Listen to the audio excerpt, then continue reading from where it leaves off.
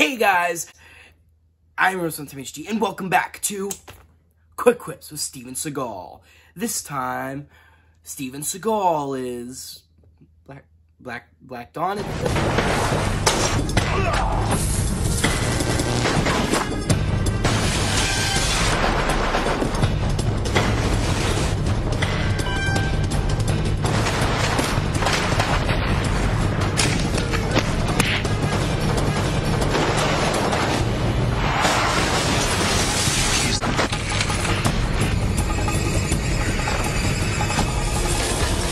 Steven Seagal, Black Dawn. That doesn't really make sense, but this film was released in 2005. It is an action thriller, and it is it's a masterpiece. The greatest film ever made. Citizen Kane, step aside. Fucking Pulp Fiction, not even close. This film tops all those clearly, because he's the one thing the terrorists didn't plan on. Exactly, that's my point right there. And you guys you can't even guess this. You're gonna be so surprised he's ex-CIA. It's the most shocking thing. I never expected that. Like, not even for a second. It's not like he's ex-Spec Ops or ex-CIA in every fucking movie he's in. No. It's a real shocker. Real shocker, guys. Also, I'm fucking with you. This movie is dog shit. I mean, is it the worst Steven Seagal movie I've seen? No, far from it. Is it good? No. No. It is terrible. Like every other one, frankly. It's after the 90s and the early 2000s. Because even those movies were not great. They were fun, right? They were just dumb, fun action movies, and that's what I want in an action movie most of the time. But this film was lifeless. It was boring. It just was terribly written. The writing was awful. And, like, let me get into that. Like, the writing. There was a point where Steven Seagal, like, insinuated that he worked for the CIA, but he was, like, he had a boss, and he was, like, undercover, or he was, like, in a super secret operation, right? So you expect, like, later on in the movie, he's, like, it's eventually revealed that he's, like, Illuminati, like, super underground branch of the CIA, where he's, like, still working for them, but he's, like, super secret. And, like, nobody else in the CIA knows it except for the super secret people, the super higher-ups. No. They never expand on it. They never do anything with it. Maybe I wasn't paying attention enough, but I am 90% certain that they did not do anything with that plot, or subplot, or whatever it was. And it's a detail that was unnecessary. I know I fucking mention it almost in every review, but Chekhov's gun. If you're gonna mention something that's a detail that seems like it's gonna come back later, and you do nothing with it, what's the fucking point of you even mentioning it in the first place? If you're not gonna, like, expand on him being, like, a super secret CIA operative, then why did you add it? To make him look cool? Is that why? Probably. Because Steven thinks he's the shits, but really he just has shits because he's fat. And it's like, I don't know, okay? This film, I don't know, maybe I'm exerting too much energy for whatever the fuck this film was, maybe. But I'm just saying that this film is bad. And there's another thing about it that I want to mention, is there was a guy, there's a girl in the movie, I don't even remember her name, I don't even know if they even mentioned her name in the movie. Maybe I wasn't paying attention enough because it's a shitty Steven Seagal movie, but she had a partner at the beginning of the movie, right, and she's, like, spying on Steven. Because Steven, like, works for the bad guys at first, then he doesn't work for the bad guys, and he works with the girl, and then they stop, like, some Russian terrorists who were trying to plant, like, a nuke. He was, like, is it, like, New York or whatever? No, it's a city. It doesn't matter what city it is. It's a city. And then he stops the evil terrorists, and then he, like, hooks up with this girl, even though they barely had any chemistry throughout the entire film, but whatever. But anyway, she had a partner at the beginning of the movie, and this guy was, like, the guy in the chair, right? Like, he's, like, that character. And he doesn't do very much, and then he dies, right? He's only really there to, like, add drama when he dies, because, like, one of the central characters, like, someone close to them gets killed. Like, he doesn't, I mean, he does, like, one thing, and that's it. Then, bang, he's dead.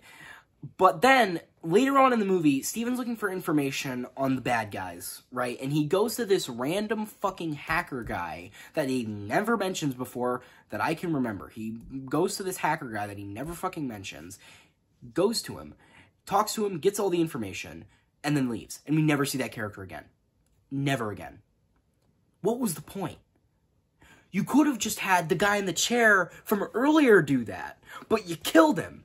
And maybe, I think this would be funny, I don't know, this is just like a conspiracy theory, I know I have no evidence of this, but it's a theory. Maybe midway through writing the movie, they realized, oh shit, we need a guy in the chair character, but we already wrote this character to die. And instead of rewriting it so that he doesn't die, they're just like, fuck it, let's add a completely new character that was never established before, add him to the movie, have him have one scene, or like, yeah, basically one scene, he doesn't appear at all after that, and then have him in the movie for like 10 minutes, and then bang, he's gone. That's what, like, it's so bad. The writing is so bad. Like, he's a plot device. A literal plot device. He's not even a character. Like, Steven, like, acts like he knows him. How? How do you know this man, Steven? Where did you know this man? You never mentioned him before. It's so fucking weird. Like, stuff like that happens in these kind of movies. It's like they live in a bubble. Live in their own world. You know, it's weird. It's weird. I don't like it. I don't like it.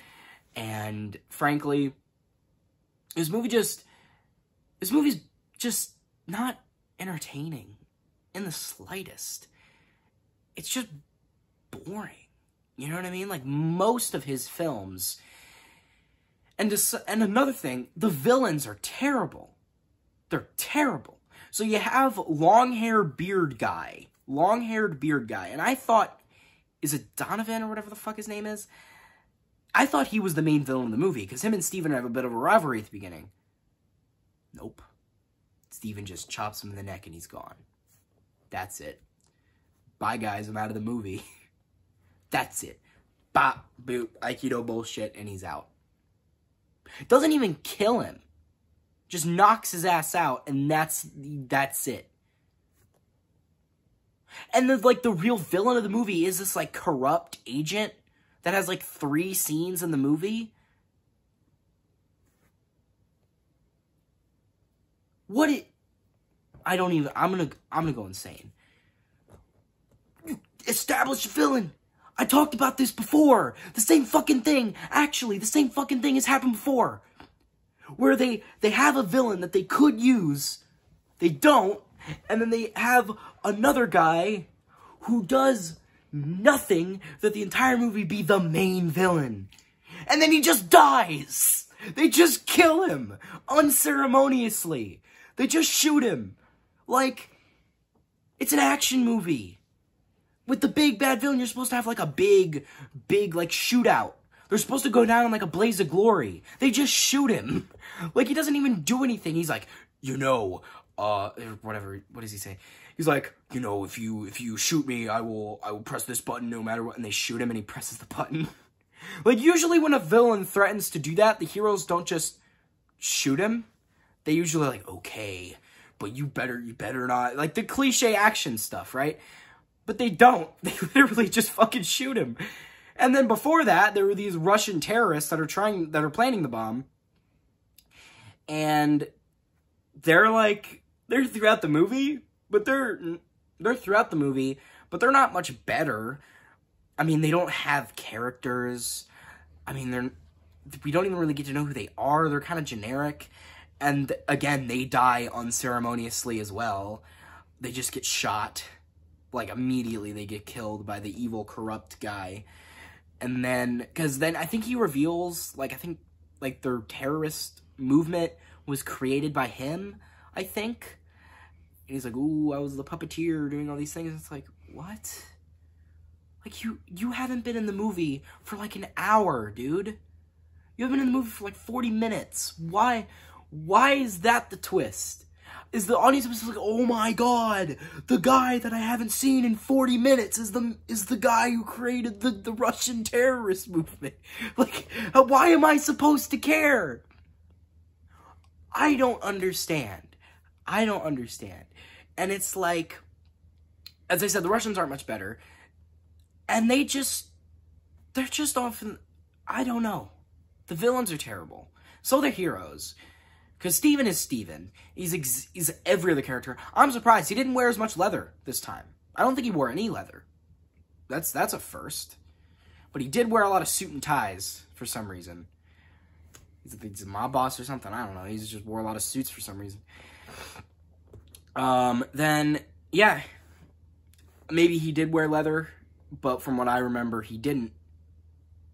I don't remember him wearing any leather, which... But yeah, overall, really terrible movie.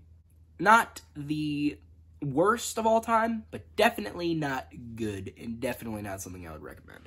Would I recommend this movie? I just said, no. I would not recommend this movie. And overall, I think, let's get to the ratings. So, overall, probably like a 3. Steven Seagal, probably a 4, and Ironic, like a 4 as well. You can laugh at a couple things, but it's like most Steven movies, where you laugh at it at the beginning, but then the second half kicks in, it's like, oh my god, please, free me from this hell, right? That's basically what happens in the second half. The first half you're laughing at, the second half you just want it to end. So yeah, let's do that again. Real movie rating, 3. Steven, 4, and Ironic, 4. So... yeah, I think I have something to say. I think I've said my piece. So, guys, I hope you liked this video. Share with friends, subscribe to the notifications on, comment below if you liked it. And this has been Quips with Steven Seagal. Signing off. Jesus Christ, it's Steven Seagal. I can't believe, by the way, I can't believe they fucking used that in this movie. I can't, because they did it. There was a part of the movie, I know I'm going on a bit of a rant here and this is the end of the video, but I don't care. There is a part in the movie where they're like, she's watching Steven from like a window or something, and like she goes, Jesus Christ, and after she says that, I go, it's Jason Bourne, and she goes, it's Jonathan Cold, right as I say that, and I'm like, oh my fucking god, the writing is so bad. Like... if I can predict your shitty writing and not even try, I was just joking around. That is not good. That is not good.